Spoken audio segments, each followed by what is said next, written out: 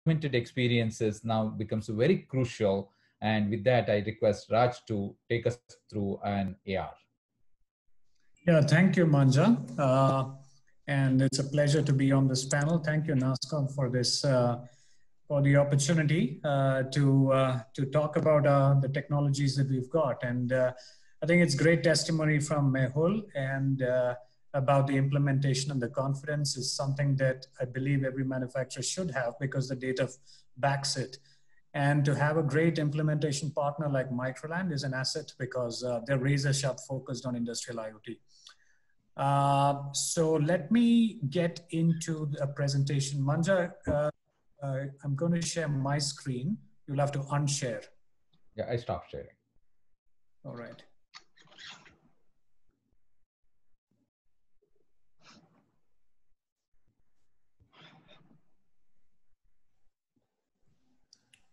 All right. Can you just get confirmation that everybody is able to see my screen? Yes, we can. Yeah. All right, great. So a lot of the industrial IoT concepts have been touched upon. PTC has been in the industrial IoT business along with ThingWorx for the past 11 years. So 2009 is when we started the journey. 2015 is when PTC acquired ThingWorx, the industrial IoT platform, and we've got a significant market share there. My presentation today is going to focus around augmented reality, the other aspect of how you convert the digital back into the physical world or superimpose graphics in real life. And that's an area where we've got a more than 70% market share in terms of our Vuforia set of products. So I will be focusing this presentation only on augmented reality and how AR and IoT can work together, which is essentially what you want, because you want real-time information from the IoT platform to complement into the AR experience and superimpose the real-time graphics of a particular machine that you see in the real space. And that's possible with both IoT and AR put together. And just for jargon and terminology correction, AR and VR are distinct technologies to an extent at a certain level, because virtual reality really cuts you off from the physical world. And it is something completely virtual, but augmented reality is about augmenting your physical world with graphics, okay? So let me go take a couple of steps back into the behavior of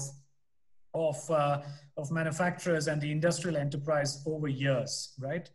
We've had three major roles that were played by first the machines on the left side, and then the humans on the right side, and then with the advent of the computing power and cloud, we have the benefit of technology coming into the enterprise. The machines, and all three are completely relevant even now and in future as well, equally pretty much. The machines have their advantages, which is the physical power, the consistency with which they can go about doing things, resistance to harsh environments, and really being indefatigable, right? They'll never get tired. They can continue with doing those things. The humans are still very much relevant in terms of the creativity and innovation.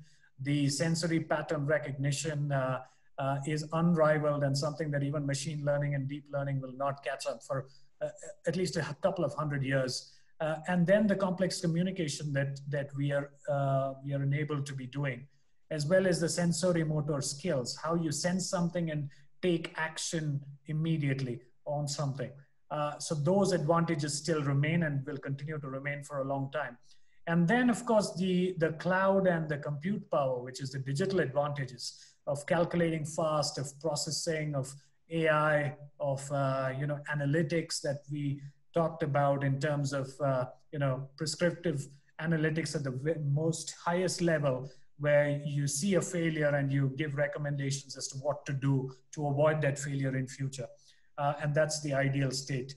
Now I'll come to what the IoT industry has been doing. IoT is a concept which has been around for 10, 15 years in concept at least, and has really caught on in the past 4 or 5 years. And the smart connected products were a concept of making the products sense and act and send data into the cloud.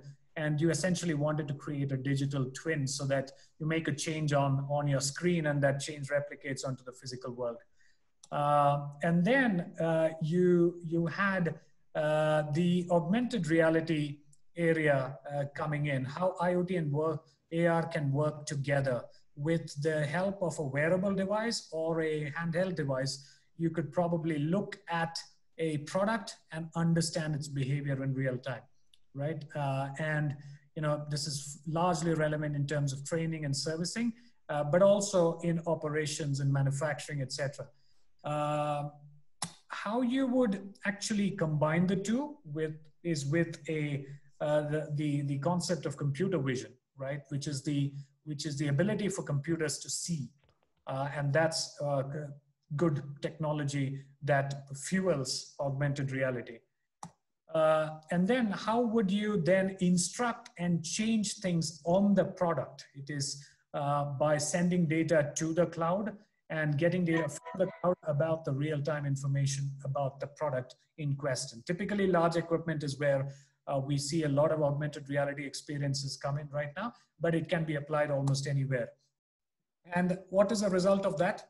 You will have smart connected people, because now they have not just the analytics at their disposal, but also visuals at their disposal and power to learn faster. And therefore we complete the optimization of both man and machine together, which is smart connected products, which I talked about in the beginning, smart connected humans on the right side, but also how do you optimize the processes, which in current times, in COVID times, is even more relevant and necessary.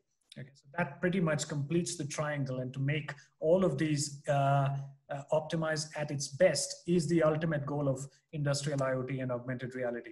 What I'll do now is I'll show you a couple of, 4 videos, and it has no audio, but it'll give you an idea of how to create an augmented reality experience, as well as what its practical benefits are. And then I'll move to the value that you can derive out of it and what we hear customers saying about both industrial IoT and analytics. So I'll start with this.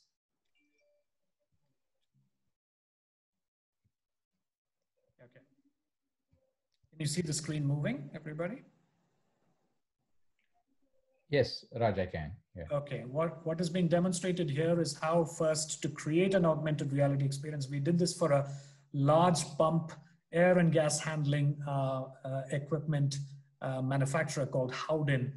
Now an operator standing in front of the machine gets real-time info and alerts from that machine on what has gone wrong, and he can actually place an order for a spare part. And he's got graphics in front of him to show how exactly that spare part can be replaced. And that what he's wearing there is a Microsoft HoloLens, but you can pretty much use any of the other wearables to do this. Now, the second that I'd like to show, and it is very, very relevant in the current COVID times where you're having to work with only 30% of the workforce on the shop floor, and the expert to guide, maybe probably sitting at home or in a remote location. And in this kind of scenario, how do you use technology to bridge that gap? You see here, there is a technician who is in front of a large complex equipment, but doesn't know exactly what to do. But there is an expert giving her guidance with annotations on the screen as to what to turn, what to touch, what to press. And she's actually following that and following those instructions. So this is a simplistic demo of it, but you can have complex equipment instructions also captured in doing this. And it's, like I said, relevant in the current scenario. The other area is about how do you tackle the problem of the skills gap? I think the skills gap was talked about earlier by a couple of you. And how do you capture the knowledge that somebody's got in his head and train the people who are getting inducted into an organization? How do you enhance their training skills? And how quickly can you train them is a big challenge that most HR departments have, but also the manufacturing organizations are thinking about. So in this video, you'll see that there is a gentleman who spent 28 years in this company. He's got a wealth of knowledge in his head, but how do you effectively capture that into an augmented reality experience and then replay that and then transfer that to somebody who's getting trained? So I'll go to the first capture aspect right now. This gentleman wears the HoloLens and he gives a step-by-step instruction, creates this whole graphic experience in front of him, gives stepwise instructions on how to capture the operations, on how this needs to be managed, that complex equipment. And then, yeah, you see how on the left side of the screen, there's a stepwise kind of steps being shown here. And all of this is possible. So it's a lengthy procedure. It's typically used for complex equipment as well as complex procedures in setting up plants, for example, where there's complex processes. Now, a new trainee has come on board. How does she learn how to manage that equipment?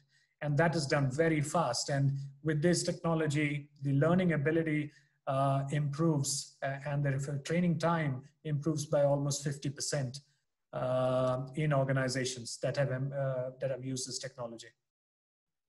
And it gives her instructions on the left side of the screen, as you can see, and it shows her what to remove, where to go, which step to take, which direction to walk in, and exactly what to do in terms of steps to complete the task. Right, so that's the third, and like you must have seen there, AR is significant, and it's not just jazz with AR, which is the initial kind of resistance we saw from the market, but now manufacturers are beginning to realize that there is actual money benefits behind it, and there's cost benefits behind it. So if you invest in AR technology, it's really going to be useful, and it impacts various different aspects of an organization. I think there's substantial savings on training from the perspective of a CXO, the learning department, the HR departments, etc. In engineering, it can actually be used to for people to collaborate who are in different parts of the world and different cities who cannot meet, and so that's extremely relevant at the moment. In sales and marketing, it can be used to demonstrate a product, again remotely as well, with graphics, with the way that customers should use it, etc. In manufacturing, it can be used for envisioning a product before it is actually designed, before it's actually made. Significant reductions on scrap and inventory levels will go up within the organization.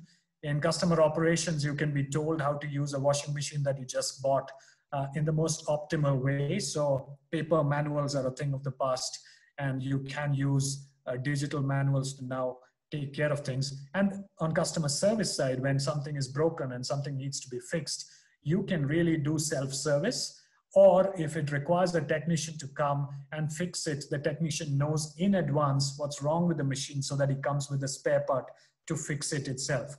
So that can be a case of industrial IoT as well as augmented reality working in tandem with each other. And this is what I was really describing in terms of how the various aspects of the organization can use augmented reality. A product demonstration for sales, manufacturing work instructions for assembly of complex equipment in front of you, operations of large complex equipment, and expert assistance like you saw in one of those videos. Where are customers actually using it across the value? So Raj, if, in the spirit of time, possibly we can, you may want to just summarize it and then open up your questions. Please solve this 7, I think, and then maybe we should ask. I think also the screen is not visible for most people, at least for me and a couple of others is very blurred. So that's the reason it may be better off for you to summarize it. Yeah, I've just got a couple of slides now. Okay, so there is, these are the two major areas where there is the maximum adoption in terms of augmented reality. And these are the benefits in those two areas in terms of the unscheduled downtime improving, and safety and compliance, like was described by Amit right in the beginning, and in service, how you reduce the service training costs, etc. And these are the customer references. It was not clear. Can you just call out what were the two areas for adoption? The previous slide. Yeah, it's majorly manufacturing, 23%. Okay. 6% on service and support. Okay, thank you. Okay, and on manufacturing is mainly around unscheduled downtime, around lowering scrap and rework, fewer accidents and safety and compliance. And on the service side, it's about reducing the mean time to repair, increasing the attach rates, and reducing training costs. Okay, and doing it, fixing it first, fixing it right the first time. And these are the benefits that there are some customer testimonials here, a couple of them, but essentially I think you get the point of it. There is up to 50% benefits in training cost. Cost of scrap is improved by 25%, and downtime is improved by around the same. And one of the things we've done, and this is my last slide, one of the things that we've done in Northern Europe is to help Smiths Medical increase their ventilator production at the start of COVID. This happened around March, when we provided this technology to them, contributed with this technology to ramp up production of ventilators. We're thinking of doing something similar with Tata in the country as well, and that's in the works at the moment. So that's pretty much all I wanted to touch upon. Thank you very much for listening, and if there are questions, I can take it. Great, thanks. Right. And I think this was very helpful.